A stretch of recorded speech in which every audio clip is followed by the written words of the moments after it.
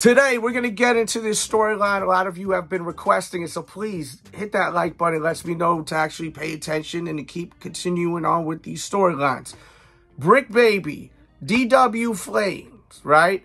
They were on No Jumper. Situation happened that got a lot of people pretty tight, man. People are upset about that situation. So we're going to check out that clip. Then we're going to go to 600, who was Crip Mac's ex-manager, and he's done a lot more than just that. The dude was boxing and doing all types of dope stuff. So we're going to get into what he got to say, a little piece of his video, and then we're going to get into Crip Mac, a segment of Crip Mac going in, going freaking nuclear! So with that being said, let's effing go. Let me get in that. Oh, excuse me. Let me get in that. Oh, excuse me. No, I put it in the notes. It's under the it's right. It's under the first two. So this is what got people so pissed why off. We doing that? He did say, some excuse of my y'all language. not from the culture might not know what a nap means. He asked the man for a cigarette, which he asked him for a nap, which is his way of saying a cigarette. Nap is how you diss neighborhood Crips. Okay, I'm just doing this. A lot of my people aren't from where we from, but the people who get it, y'all get it. Just give me a second. So that's how you diss neighborhood Crips. So instead of saying a cigarette, you know, a blood might say, let me get a big blood. Let me get a bigger red. A neighborhood nigga might say, hey, let me get a snooper. A gangster might say, hey, let me get a nap. Right? That's just terminology. You feel me? From our culture. It's wild how different it is out in the West Coast. Extra careful what he was saying around certain people. Respectfully. Now, when you're around certain people, you're extra careful what you say. When I go around Hoovers, I'm very careful what I say. It's a level of respect there. You feel me? Now, if there's no respect, I'm not extra careful. Now, even if I'm not here to disrespect them, I'm just not extra careful because you ain't even know they're like that. So whatever come out, come out. And that's why I feel D-Dub was at with it. You feel me? Because if he was around certain individuals, I'm pretty sure he'd have been extra respectful, extra careful. And that's not on no saying he don't got that respect. It's just a respect thing because I don't want to rub these people the wrong way. I'm not really tripping on what D-Dub had going on because he did apologize. Okay, he said he'd never do that. That's cool. All right. This ain't about you. Let's move on to Buster Baby. That's your new name, Buster Baby. Now, y'all remember we was going live, and we had people in my live, my homies, talking to Bricc Baby. Like, hey, bro, could be talking about neighborhood this, on hood, and like that, because you got to be a certain type of to be saying on neighborhood Crip, on 6-0, on dead you putting yourself out every there. Other word. You got to be a certain type of individual, bro. Facts. So if you're that certain type of individual, them fighting words. Yeah. If you popping like that, them fighting words. That makes sense. All right, so first of all, Bricc Baby, King my Five Finger homeboy, voice. and my King Five Fingers voice. Ah, yeah. Goddamn, Love I'm talking with my big homeboy, Big Falcon Face, Baby 5, as y'all know, it's Coach Warren Program Time 5, and lets me know what's going on with Bricc Baby. I said, what's going on with Cub?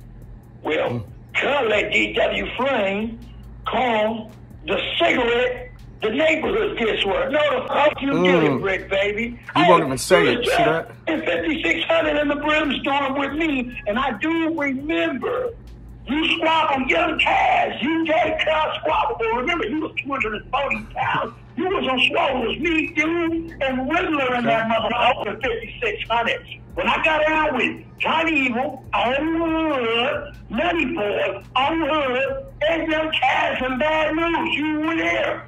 So I'm trying to say, Cal, where did this CUSTER shit come from? Wow. Hey, look, you my homeboy. I love you, Cal. I'll let you know like this, Hood. Stay alert out there. Crip smart, Crip smart, Crip smart, Crip smart, Crip smart. And stay on your program time 5. Get on your program time 5. Hey, get off them drugs, Hood. Stay alert. DW Flame was wrong. Cuz know he should never say no shit like that.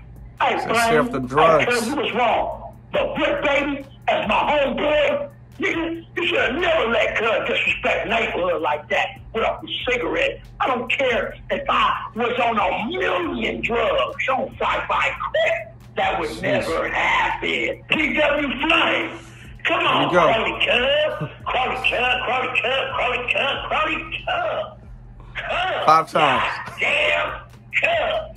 Why would you do that? Why would you say a word like that, Cub? Yeah, we know you big and strong. You a little bigger than me, tell you strong on Husker's Heights. It is what it is on Husker's Heights. Just remember like this, just like in the county jail, hey, I keep it 55th Street, out 55th Street here, the 55th Street, and 55th Street on some more, the best, 55th Street. Yeah, got it on the trap that wayside. Yeah, come, yeah, on 5-5 Crip, I did not win. On neighborhood Crip. But anybody like yourself that use a word like that, cuz, win, lose, or draw, hey, guess what, cuz? On 5-5 Crip, you're going to have to beat me 5 sleep, because I'm going to stand up on my cricket 5-ever, playing ball, fighting, doing whatever, cuz, 55th Street Crip. Yo, disrespect with that word, cuz, is how I'm trying to remember. That word, when y'all fuck with the who was so tough, y'all start saying this word. Now y'all starting to get the whole neighborhood card, nigga. He's We all tired. LA card, and y'all alone teach. Quit playing with the set, boys. Pause. Quit playing with it, cuz. And you can take it how you take it, like I said, cuz. On neighborhood cricket, it's the issue with them. You win, however you win, however Baby it goes, Snaps Alley. on neighborhood cricket. Is this Baby Snaps Alley time? Is that what time it is, man? He's trying to get the scrap on. He's trying to scrap with him when he gets out. What do you guys think, man? Bricc Baby, basically, people ain't feeling the fact that Bricc Baby come off a certain way. This is what I'm getting from 600 and Crip Mac. And he didn't check him the proper way. Maybe they were just twisted. Maybe Bricc Baby was a little wavy. He was drinking, you know, maybe doing something else where he wasn't thinking straight. But one thing 600 said that made a lot of sense is if you're on that time where you're, you know, neighborhood Crip and, you know, you saying all them sayings, you know, you putting out that energy like you not that dude that's gonna fly with that. You run with those rules like where you shouldn't be allowing people to say them words. Nap, right? That's the word nap. I'll say that with no disrespect. But yeah, like that word is a big no-no. So for him to say that, I see Crip Mac really expected him to really check him, and he didn't check him. Let me know your thoughts on this all.